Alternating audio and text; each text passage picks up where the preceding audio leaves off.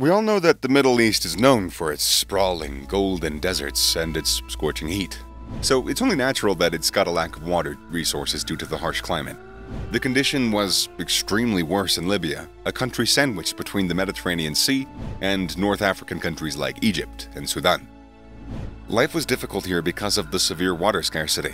So, to solve this problem and to put people out of their misery, the government formulated this ultimate plan to deliver water to the country's residents and ensure that their thirst is quenched.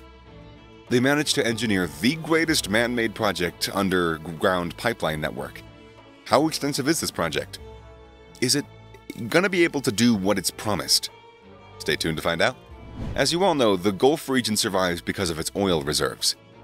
It is this black gold that has made it one of the richest regions in the entire world. Although the United Arab Emirates and Kuwait top the list of the Arab countries that hit the gold mine because of their rich petroleum deposits, Libya ain't too far behind. But this country lacks another resource that's essential to sustain life: water. Back in the day, before oil reserves were discovered, Libya was heavily dependent on international aid. But in the 1950s, along with the unearthing of huge oil pits, they also found large water aquifers, which would later on solve the country's wide water crisis. However, as the oil industry developed, the existing water resources were nearly sucked dry. The massive construction projects undertaken to meet the growing needs of this rising economy and growing population led to the unnatural streams being emptied.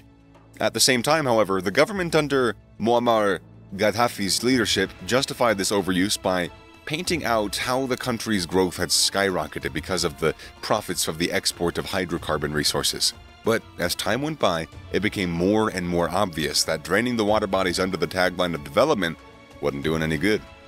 So, the engineers working under government suggested utilizing the country's groundwater aquifers to provide a constant supply of water to sustain the needs of the future. As we'd mentioned earlier, an extensive underground source of water was first discovered in the Al Kufra area. It was during exploration drilling for oil of the desert that it was found that the earth had much more than black gold. Scientists were curious about this discovery. Subsequent research indicated that this water source was part of the Nubian sandstone aquifer system. This was a fossilized water reservoir. This means that this aquifer is anywhere from 10,000 to 1,000,000 years old. So, how exactly was it formed?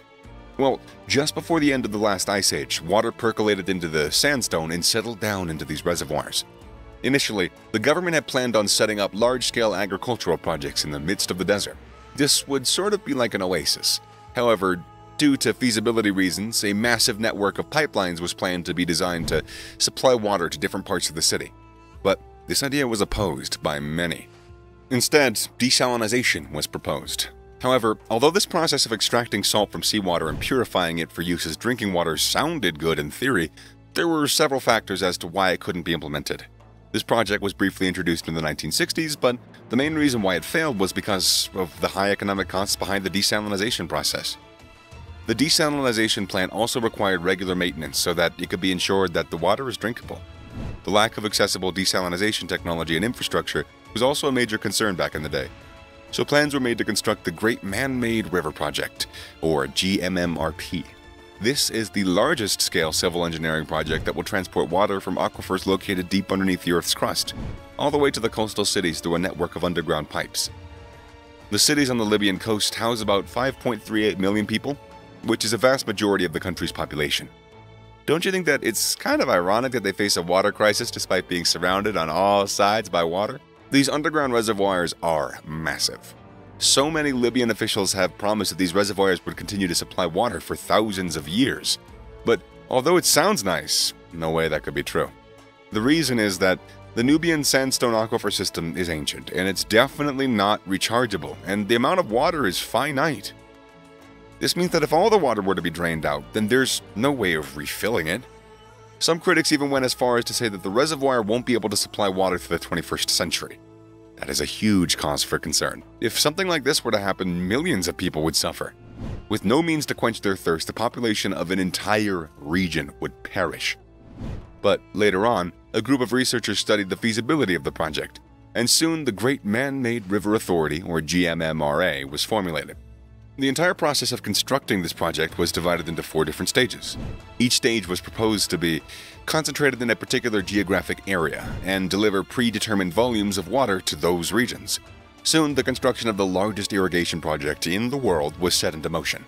The Libyan government even proclaimed this project as the eighth wonder of the world. Is that a bit of a overstatement? Maybe a stretch? Well, the main plan was to drill wells that are located at a depth of over 100 meters. These wells would be connected to the coast by pipelines. Each of these pipes was constructed to deliver 6 million cubic meters of water every day.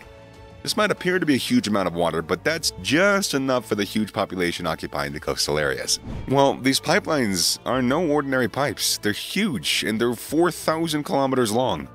During the first phase of the project, 250,000 sections of pipe were laid. The pipes were manufactured in special factories in Libya. Even the material used is unique. The pipe was made up of layers of steel-reinforced pre-stressed concrete. That's to ensure maximum durability.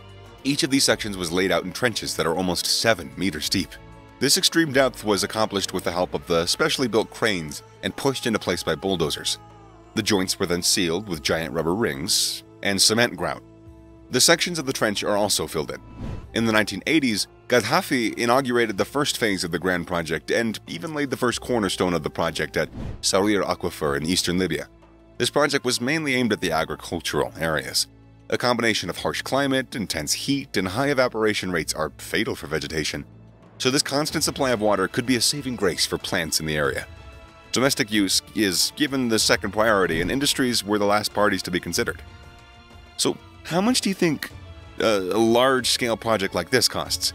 Well, the figures aren't exactly clear. However, it is roughly estimated that it's $20 to $25 billion that were spent making this man-made project. The GMMRA has previously declared that the total expenditure was exaggerated, but we have no confirmation about its validity. The GMMRP is almost fully funded by the Libyan government. Yeah, that isn't too much of a surprise considering how much oil the country exports.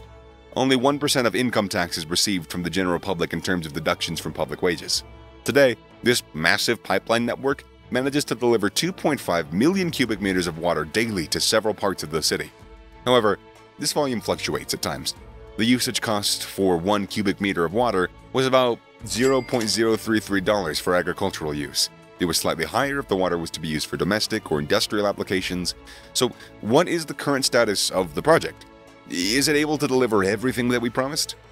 Today, the project operates with 2 of its originally 4 planned phases. This really indicates the efficiency of the project in delivering water regularly, regardless of the political and economic situations in Libya. Another main highlight of the way in which the project is handled is that it's well connected to the public. The GMMRP has a Facebook page that the authorities use to update the public about any accidents or maintenance operations. This clearly shows transparency, which is always appreciated. The government is also concentrating on imprinting the project for the greater good of society. Efficiency is always a concern in any engineering structure, so to improve their productivity of the pipeline system in Al-Hassanewa Sal al-Jafara area, a total of 34 pumps have been installed. The initiative has helped the government to go beyond its previously set targets for enhancing efficiency by 45.3%. This is definitely great news. What do you think of this greatest man-made river project? Do you think that it's good? Maybe a permanent solution to Libya's water scarcity issues? In the horrible circumstance that the aquifer dries up, are desalination plants feasible? Let us know your thoughts in the comment section below.